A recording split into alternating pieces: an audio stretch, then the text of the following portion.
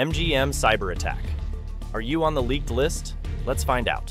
Recent chaos at MGM has shaken the digital world, and your personal details might be floating on the dark web.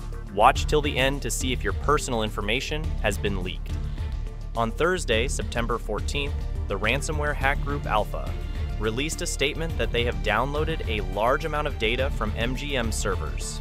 In this statement, the hackers threatened that if they can't reach an agreement with MGM, this data will be released on the dark web. That same day, Caesars Entertainment said in a report to the SEC that the driver's license and social security numbers for a significant number of members of the Caesars Rewards program were copied by the cyber attack hackers.